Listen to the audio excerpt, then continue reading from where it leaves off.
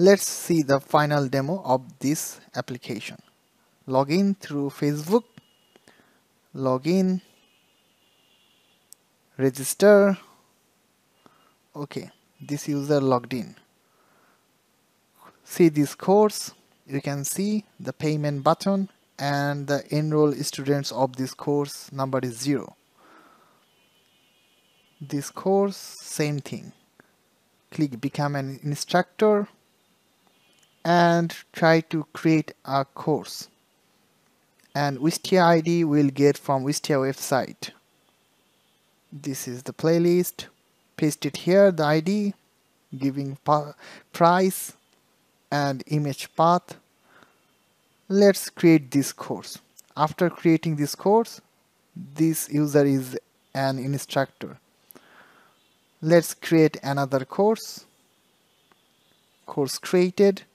See all courses, and this two belongs to this user, and this is the playlist, and this is the teacher, so this teacher can see the course and play the video. But when the teacher, this is another course of this teacher, when this teacher try to see another course, the teacher will see this and try to pay this course. So the teacher can pay another course. So he is enrolling as an student. So this course, this user already paid. So he is directing to the playlist page. And this course he didn't pay. So he cannot. And this user logged in from Facebook, he can also generate password.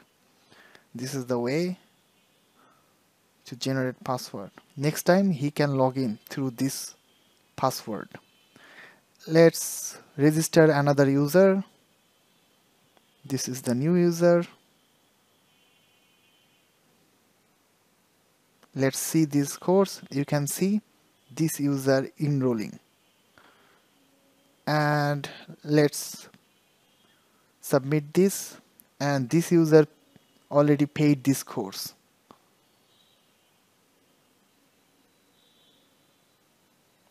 Let's see the instructor dashboard. This is currently empty, so let's create a course.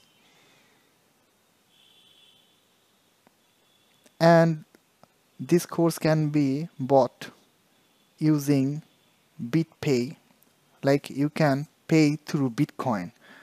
In this course, I will show you how you can pay this course through testnet Bitcoin. This is QR code. You can use your wallet and copy this one from your mobile device. You can scan and pay this site.